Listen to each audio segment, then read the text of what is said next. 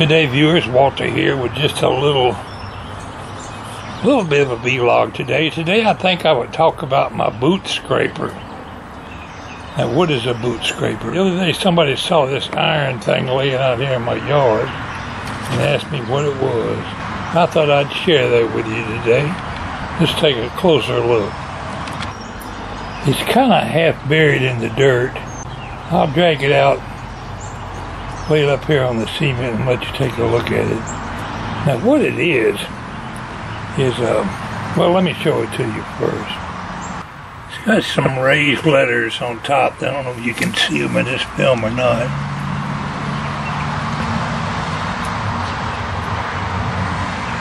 HP or HR 77 600.12. See if we can zoom in on them. Anyway, it's got raised letters on it. It also has pointed edges, like right here, a sharp wedge shape on both of these. And I use it to scrape mud off my boots with. This is a solid hunk of iron. And let's see, it weighs 45 pounds at least.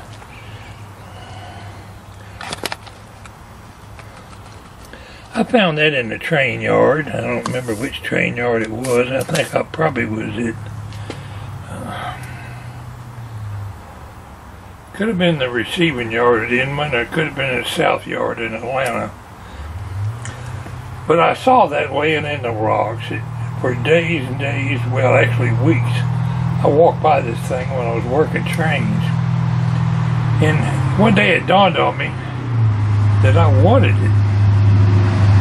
Well, I was probably a half a mile from my car, so you gotta want it pretty bad to carry a 45-pound block of steel that far.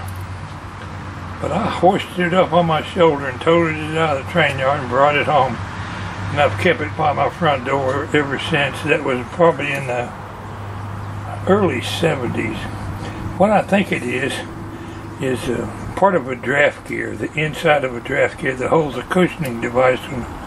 I wouldn't swear to that. But if you look at the back of it, it's the same shape as a follower block. A follower block is a big, thick, square piece of metal about 2.5 inches thick.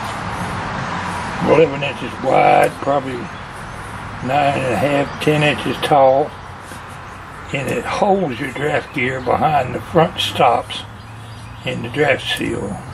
Your coupler plugs into that and is held in place with a cross key. And I know I've already bored the tar out of you talking about it. I could draw you a diagram of it. I'll see what I can come up with on the computer. But anyway, that's what it is. It's my little boot scrape.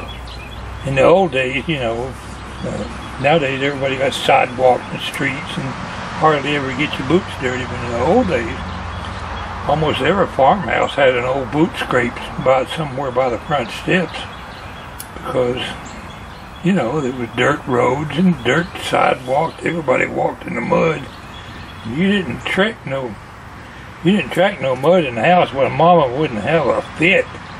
You had to scrape them boots off before you come up to the front porch.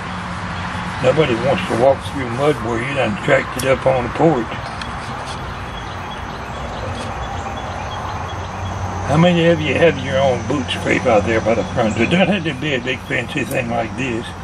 Just a little flat piece of iron with 2 stakes on it that you can drive up would be perfect for scraping your boots off. Anyway, thought I'd share my little boot scrape with you. Let's take one more closer look.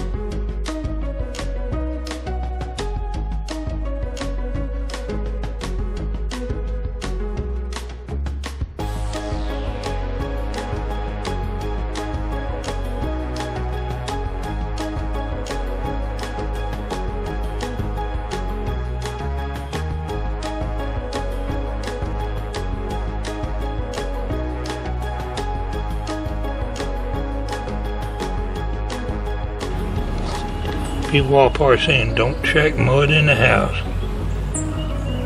I'll catch you later.